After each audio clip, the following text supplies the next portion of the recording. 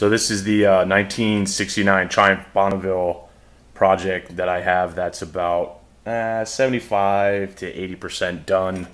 That needs a new home. And this project was started for a client, and the guy ran out of money, so I took the bike back. So anyway, here's where we're at. It's got a replica of a 40s style chrome Springer front end, 21-inch straight laced front rib, Avon rib tire with straight lace spokes with a nice ribbed hub on the center. These are the nice, as you can see here, the nice sun rims.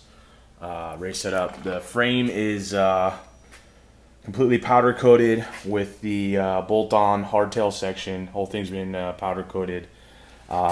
This is a brand new, fresh rebuild 650 Bonneville motor with the 750 cylinder head, big piston kit. It's got big race cams in it. The motor was completely rebuilt by Meatball over at Hello Wells MC over there by Disneyland, who's an awesome engine builder. This has been converted over to the belt drive setup. As you can see here, it has, well, we'll show you the oil bag first.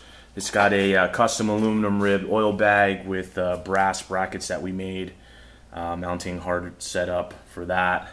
That's all set up and ready to go.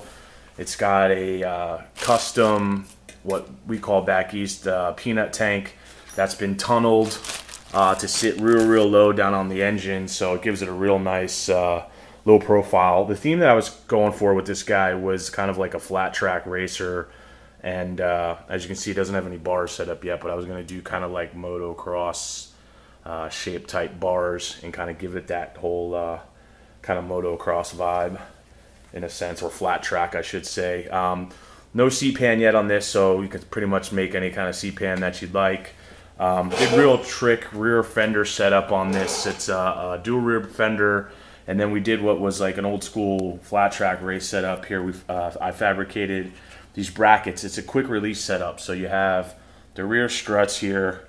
You just undo these Allen bolts, and the whole rear fender slides back over the wheel. And as you can see here, down. Let me see if I can get in there and show you. I'll raise the chain a little bit.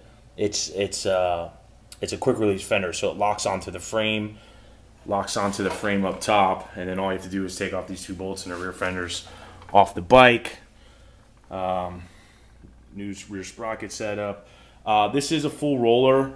It's not fully shimmed and adjusted just yet. The engine obviously hasn't been started yet, but it's mocked up. But again, it would need to be just shimmed to do it right. I did it's got the sun race rim in the rear, which is another flat track setup, and then we did a custom Brembo brake setup, custom bracket, Brembo brake here. My plan was to run no front brake, and then where the handbrake would be, would work the rear disc Brembo on this. But so that's all set up, just needs to be plumbed. As you can see, all brand new side covers. I do have the side cover for the side with the belt drive, which is right here, brand new, which is wrapped up. I just took it off so you could see the belt drive. Like I said, tank was a brand new tank that we tunneled. Like I said, the thing that's left on this would be wiring, handlebars, you know, your brake plumbing, oil, and then the carbs put on. I don't have. My plan was to put brand new ammo carbs on this. I don't have carbs available, but they're, you know, you can get those rather easily. But like I said, frame's all powder coated. You know, custom lower bracket that I powder coated for the rear disc brake setup. So it's a solid full roller.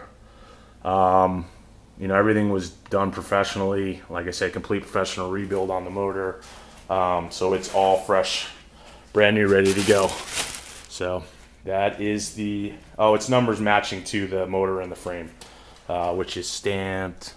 Well, you can hardly see it from the powder coating, but it's stamped here, and then it matches obviously the motor number down here. I don't have a title for this. It would be bill of sale. This frame and motor was a basket case that was given to me from another bike that did have a title, and the guy threw in this frame and motor, and that turned into this project. So, but it could be put back into the DMV system fairly easily since all the numbers are matching and everything. And that's that.